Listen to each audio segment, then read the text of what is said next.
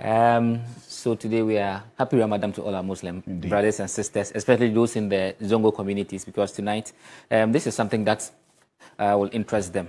But before we start, let's hear from the Vice President somewhere in 2020, October 2020 exactly, where he had said something about what they intended to do if they came into power in 2020. Let's listen to the Vice President first, then we take it from there. This was ahead of the 2020 elections? Yes, ahead of the 2020 elections. Okay. Inshallah, yeah, government be every region be a see model senior high school Zongo communities. And in a can say ye penim dear and ye mocheri na ye see amamu and ye mocheri na ye see Zongo for ye see schools. Na yen krano omanya nimdie yempem mochiri yepe free education yepe schools sana yepe no enti mumbuayen na yesu yenti mimbuamo minim se asokore zongo yetu abana MPP wini me pamocho this election 2020 mumfama MPP. Oh, so that's the Vice President ahead of the election 2020. And let me just put it on record that the source of this video is a City newsroom. Yes, so that's what you saw there, the City TV. Yes. So you may have heard the Vice President say that when they come into power, they're going to build some model senior high schools in the Zongo community, 16 of them, one in each region. He had also made some comparison to what the NDC had promised the Zongo communities at the time. One of the things they said they were supposed to provide some mortuary facilities to help in facilitating. That was the NDC's promise? Yes, it was part of the promises they made too, which became quite popular. So that's why he was making that comparison and that contrast. Anyway. But this was what exactly was captured in the manifesto, where they said that over the next 4 years, we will, through the Zongo Development Fund, in collaboration with Get Fund, build 16 model senior high schools in Zongo communities across the 16 regions of the country. So it was very emphatic, 16 model schools, one in each region, and this was going to be done in the next 4 years, meaning from 2020 to 2024, they would have, each region would have got a model senior high school in the Zongo community in each region. So 16 of them in all. So what's the page of the manifesto? So this page 154 of page the 154? Yes, 154 of the MPP manifesto.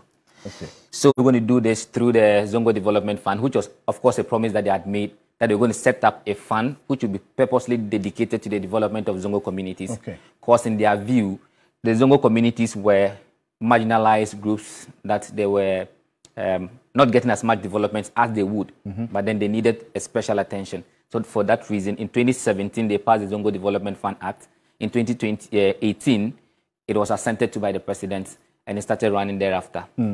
Somewhere in 2022, they will set up a board. The Vice President will swear in the members of that board, 11-member board. One of the things that he would tell them then, at the swearing in is to ensure that they put up these Zongo the model senior high schools. But in between, he's had reason to also still make further assurances that the promise was indeed in motion and that they haven't forgotten about it. So this is Baumia again in January 2022, where he had said that, in fact, we have begun a program to build 16 model senior high schools for Zongo communities, one in every region of the country. These are going to be first-class model senior high schools that will rub shoulders with the best in the country. We are starting the first 3 in 2022 and roll them in due course. I see. So this was in January 2022. So the emphasis is on the first 3 in 2022. So they had said they were going to start with 3 in 2022. And roll the others. Mind you, he had said what we saw in the video in 2020. Okay. So by 2022, he himself indicated that they were going to start in 2022 with 3 of them. So that means that as of 2022, none there was have none been built. Okay.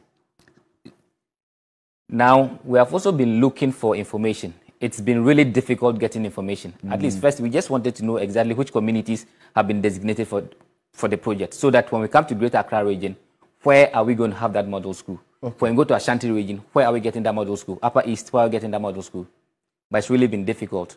we try reaching out to the Zongo Development Fund itself. That's what I was going to ask. Did you contact the Zongo Development Fund? Yes. We've been in constant communication with some persons with the Zongo Development Fund. We've made calls. In fact, we've been asked to send a letter. We sent a letter to schedule an interview. So a letter has been sent? Yes. To schedule an interview with who? With the CEO of the fund. I see. And there hasn't been any responses as yet? So at first, we were asked to hold on. The schedule was 2 weeks ago. Okay. Then we moved a bit higher to there's a secretariat, which is in charge of, which is more like, now this is actually a project under the government machinery. So there's a secretariat at the presidency which superintends over the Zongo Development Fund. Right. That's the Office of Government Machinery. No, this is so this captures everything within the government machinery, of which the Zongo, this project is a part of. Right. But I'm talking about a secretariat that superintends over the Zongo Development Fund. You know, there used to be a ministry.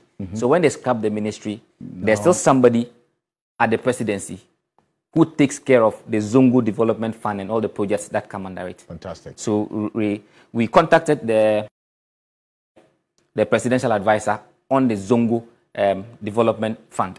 Who is this person? That's Honorable Ben Abdallah. I see. Yes. You spoke to him? We spoke to him. We met him in his office. You met him in his office? Yes. What did he say? So we wanted more information. Unfortunately, he scheduled us for a later date. We understand that they would only grant us an interview after they launch what the president had said they were going to do, a manifesto tracker of some sort, where they're going to put all the projects there. Okay. So they tell us that they can only speak to us after that has been done. Okay. But of course, we need to do what we need to do. Indeed. So the documents available. So this document, for instance, is the Office of the Government Machinery. That's the program-based budget estimates for 2023. This has been useful to us because when you check on page 14, I think, yes, 14 of this particular page, it gives you a sense of what the government has been doing with respect to this particular project and what they intend to do. So, for instance, when you look at the first item here, you see improvement in Zongo community access road networks. Number of units they want to do is there, the length of road access route, baseline is this, latest status and all that. But that's not our interest. Our interest is the highlighted part. And if you could take off the super so that we can see that, yes. So the highlighted part is number of Zongo model senior high schools constructed. Baseline indicates that it is 0. Right. Latest status, the number there is 0. Target as of 2023, 3. Indicative, that will be for 2024, 4. So at least per this document, we know that it is a target as of 2023 for them to have built 3 of them. Okay. At least we know for a fact per this document that in 2022, 0. 2021, 0. So this is a document from the government-owned quarters. This is Office of Government Machinery. And that's the source. And that's the source of it. And so it actually highlights a number of things. But I mean, for tonight's discussion, our emphasis is on the number of Zongo. 2023, all things, what we understand, all things being equal based on the face of this document. If this was realized, there would have been 3 of them. As at end of 2023? Yes. And so that's what we're expecting an update of. Yes. And that was why we needed to have a conversation to know if indeed at least these 3 were realized and where they are. Which regions are the first beneficiaries of them. Okay. But that's what they said we should wait for the launch of the manifesto tracker, and thereafter we can have a conversation, not just on this, but the other things that the Secretariat is working on together with the Zongo Development Fund for the Zongo communities. So let me understand this. This promise to build this 16 model senior high schools in the Zongo communities, it goes beyond 2024.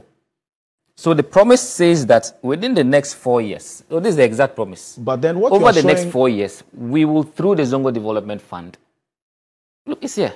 I see. But what you're showing, show me that document again, and the breakdown and the number of the. So this is it. So I see 2023 3, 2024 4. That's so the 2023 is a target. The target. So yes, yes, it should have built 3. Yes, right? because because this document is a 2023 document. Also, this document was actually prepared or released in June. So we are hoping that the next document of the 2024 will be released in June. I see. By which time we will see the update of this. But at least for this, by 2023, we are aware that they targeted 3. And the maximum they could go was to deliver 3. Okay. So for our viewers, let's focus on the last the pink column. The row, I beg your pardon, the last row. That's the which is being colored. The pink. Pink. Yeah. Yes. So 2023, you see 3 there. And 2024, you see 4. Yes. The number of model schools constructed. The target is 4. And I see 2025. So 5. Those are indicative, like this is futuristic. So that when that's what I'm saying. So it goes beyond 2024. Yes.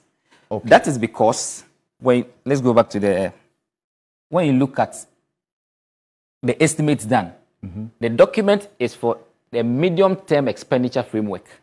It spans from 2023 to 2026. Yes.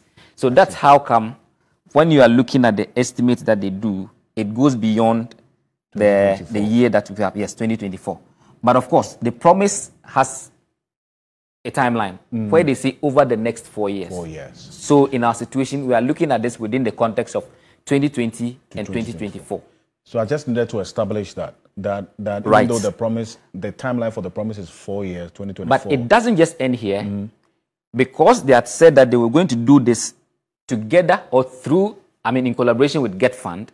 We also needed to check the Get Fund distribution formula, because anytime Get Fund gets its funds, they also have a formula like we saw yesterday, where they made an allocation to the teachers' laptops. They made an allocation to the 1 tablet, 1 student. In that particular document, there is also an allocation for this particular project. So this may not be too visible. But you can read it for us. Yes, but you can read it for us. So when you check here, you will see construction of model schools. And this document is distribution formula, Get Fund 2024. Okay. So where you see the pink line, when you come to 2024, there's an allocation of 99,852,000 Ghana cedis for 2024. I see. When you trace it to 2023, there's nil. Interesting. So it means that Get Fund, who is a collaborator in this, did not allocate anything for 2023, where they were expected to have executed 3 schools. We'll find out the source of funding if they did construct 3, yes, the target, after they launched the manifesto tracker. Exactly. We are doing our manifesto check. And where those 3 are, and if not, where they are supposed to be or where they are going to be, and not just for the 3, the rest of the 16.